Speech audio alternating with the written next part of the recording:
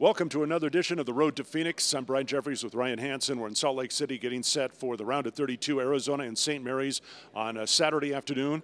Here in Salt Lake, big game, big players. And we didn't see a lot of size against North Dakota. The Wildcats are going to see some size against St. Mary's.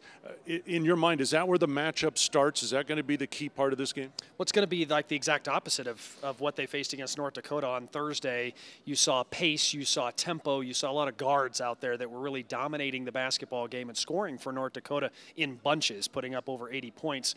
St. Mary's is a lot slower, but they do it in similar ways in regards to just ball screen action. St. Mary's has some great bigs, maybe one of the best big men in the country, a traditional back-to-the-basket low post scorer in Jock Landale. How Arizona defends him will probably dictate a lot of how Arizona plays. Wildcats are averaging 90 points a game in postseason play. That includes their games in Las Vegas, of course.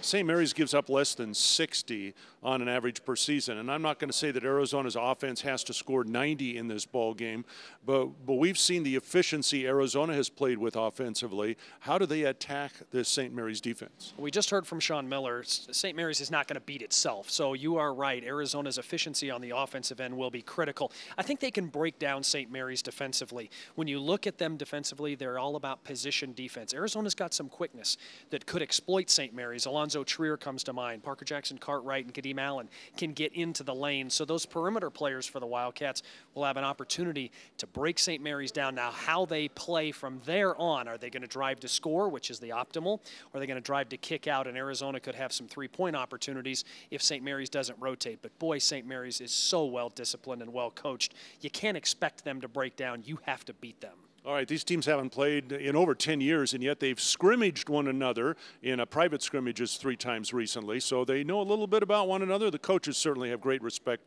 for one another as well. Cats and Gaels Saturday. The winner goes on to the Sweet 16.